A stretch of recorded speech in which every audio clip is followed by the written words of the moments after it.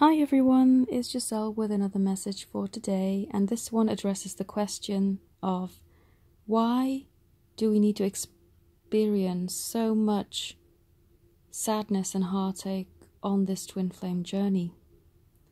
And the reason for that is that this journey is not one of complacency.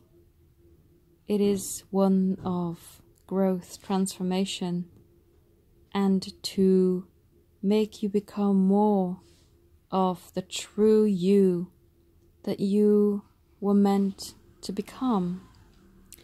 And you are not able to become this greatest version of yourself if you were being,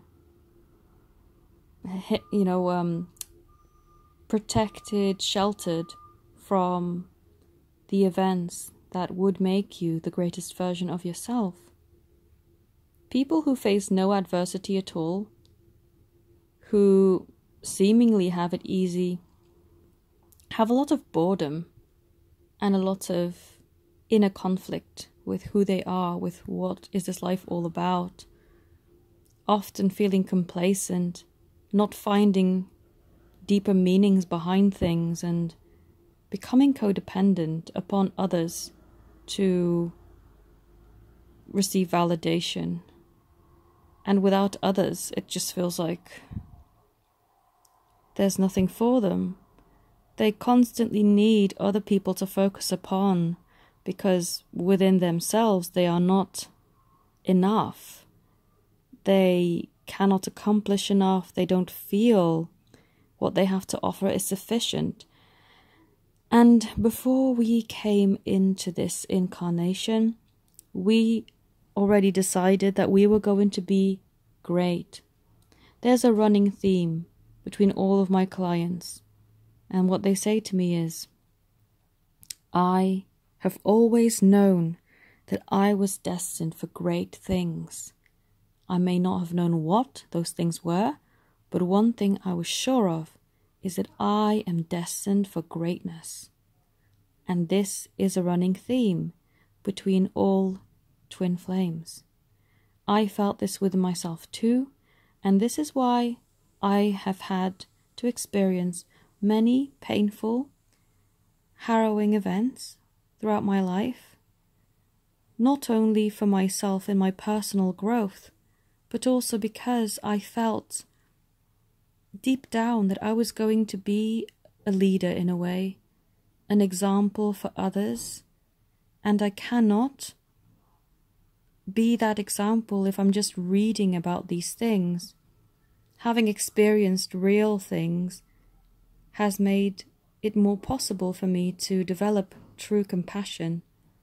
Reading about something is not the same as experiencing it, because words don't teach, and as much as you may want to read something, it doesn't, it just doesn't give you the same appreciation, understanding, and therefore ability to really help others.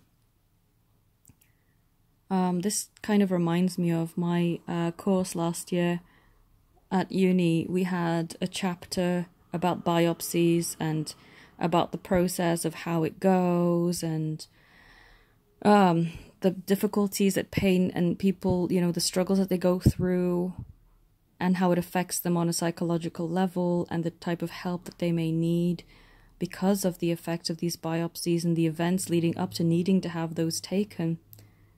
And had I solely read about that procedure, I would have felt to an extent the pain and the difficulty that people go through, but having had that experience myself, funnily enough, during the same year that I was learning about them, has opened up a whole different world to me. I can fully empathize with those who are having to go through it, because I had to go through it myself.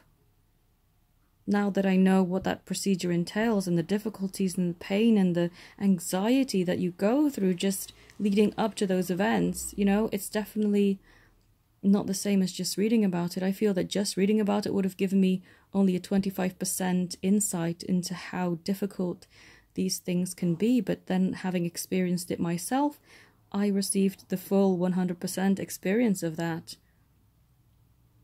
So you may ask yourself at times, why am I having to go through so much difficulty? But it is often to push you to be the best version of yourself.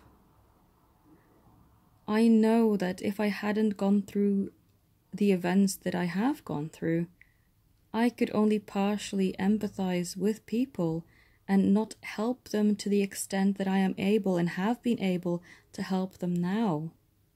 If I was sheltered from bad relationships, from abuse, and from very dangerous circumstances, then people who really need me at this time, I wouldn't really be able to tell them what to do, what they can expect to happen, and really prep them for the strength that they are going to need to get themselves out of that situation. Because again, words don't teach, and unless you experience something yourself, it's going to be very hard to put yourself in to the shoes of the things that you're going to be faced with other people that you're wanting to help. I'm not saying that everyone in this journey needs to be a teacher of some sort the way that I'm doing it, but I know that the events that you're going through are preparing you for greater things, for more. You know, it's like going into a relationship, asking the universe, please give me a relationship, but then not defining what it is exactly that you're wanting, being a little bit vague, like, oh, I'd like someone who's over 6 foot tall, and someone who, I don't know, is athletically built and enjoys the same foods as me. That's very vague, and that will not get you, certainly not if you've grown in the way that you are expected to during this journey. You are not going to be emotionally, mentally, spiritually compatible with this person, because if that's all you've asked for, you know, it's not going to work. So this sadness that you may perceive is actually to help you become more of who you truly are meant to be, of who you've contractually signed up to be, to align more with your higher self, and then also to experience life to its fullest. You didn't come here to live a half life. You didn't come here to experience things only 50%. You have come here to realize your potential as a creator, co-creating with the divine the life of your dreams. That includes your love life. And you can't make a diamond without any pressure. And that is what you are. You are a diamond. You are a wonderful human being who's come here to spread love across the world. And you cannot spread this love if you don't experience the contrast. It would be like you living in a place where there's always sunlight and never darkness. How do you know what time of day it is? How do you know when you're happy that the sun's out because the sun's always out? We need to experience the darkness or the contrast in order to appreciate the light, in order to be very clear about what it is that we want and define these things with precision and accuracy. Because if we're just going to be vague, then we're just going to get vague things. We're just going to get people in our lives who are just kind of what we wanted, but not really. And what's the point in that? The more negative, or we perceive to be negative events that we experience, the more that we get clear about what it is that we truly want, and the more appreciation we do have for the things that we achieve, the more that we also then realize that we are these amazing creators and we can create the life of our dreams. So if you're feeling a little sad right now, it's going to be okay. It's going to be fine. And realize that this is only temporary and that you will soon come back into the light. And that it's helping you to redefine much more strongly what it is that you're wanting, and being very clear about your desires and your dreams, and so you don't receive just vague things that kind of resemble what it is that you want, but not really. It's to avoid that kind of complacent living.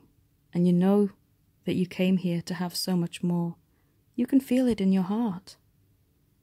So dare to be bold. Dare to take life just for everything that it can give you. Face it head on and appreciate the dark patches so that you can come back into the light and fully immerse yourself in that amazing sunlight. I hope that this message has helped you, and if you would like to connect with me, all my details are in the link.